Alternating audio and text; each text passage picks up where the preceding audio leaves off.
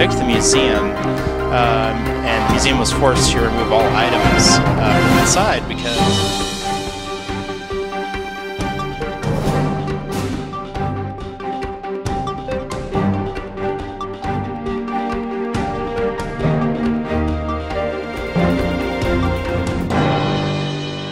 basically our goal is to get the Pearson Air Museum back to the community and make sure that Jamie Herrera Butler's bill passes in Congress, and the city can take control of the museum, give it back to the people and the land, get it back to the people, and the community can run this for the next 100 years, 200 years, forever, and make sure that we get the continued learning experience and great community events that we get down here, and it's important that we preserve it.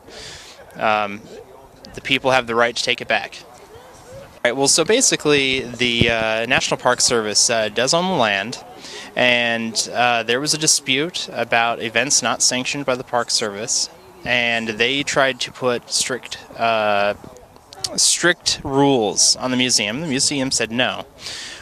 So they attempted to evict the museum, and the museum was forced to remove all items from inside because the Park Service actually has some archives for the airport that they will not hand over. So it was important to protect all the exhibits inside that belong to the community. A lot of those exhibits are actually borrowed donations, which means they still belong to the owners, but they are here, and it is the trust's responsibility to take care of them, so that's why they were removed. Basically, they thought that the trust would just up and leave, and leave everything, and you know, when you move out of your house, you don't leave all your furniture. So I think that's important for people to remember when they're thinking about all this. And even though they had the legal right to take the building, it doesn't mean it is right. I think it's a travesty, and I think it needs to be back to the community. Within the next 2 weeks, we plan to get a community forum and invite every representative we could possibly at local, state, national. We're going to contact everyone. All they can do is say no. It doesn't matter. We're going to invite the MPS out, and we're going to have this community forum where people can speak their mind and talk to the people directly if they show up. So you're trying to get the land turned over back to the city? Absolutely. We'd like to do that, and it would be great to see that done. It should be returned to the city and to the people. I'm here because this is such an appalling thing. It's such a community asset. It's in the last several years, it's turned into a real gem, something that's community pride. And what the Park Service has done here is basically taken a facility that was self-supporting. It was economically and managerially self-supporting. That was drawing probably more people than the fort itself does. And basically killed it. Absolutely killed it. EAA, I have members that have flown their aircraft, flying kids here for free. We've spent thousands and thousands of dollars in fuel and airplane costs flying kids out of this museum every summer. And we have people coming from everywhere, Hillsborough, Chehalis, down here to fly kids at this airport. It's such a big draw. But now, they basically just said to the community, we don't care what you want. What they're telling the people in this area, the community, the people that they're supposedly serving, you don't matter. We don't care. We don't have to.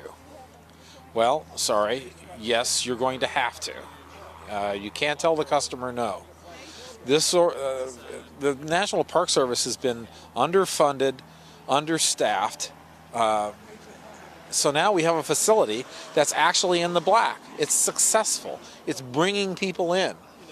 It's a focus of attention in the community, and you killed it like this. It's appalling. It's more...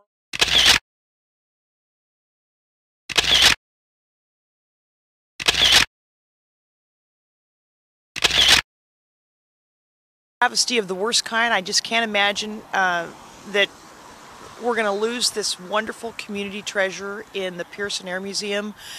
Students have been coming here, learning about aviation, getting inspired into careers in aviation for years and years. Just last summer, I attended probably about a dozen events at the Pearson Air Museum, and all of those events are always wonderful, benevolent fundraisers that benefit great entities in our community.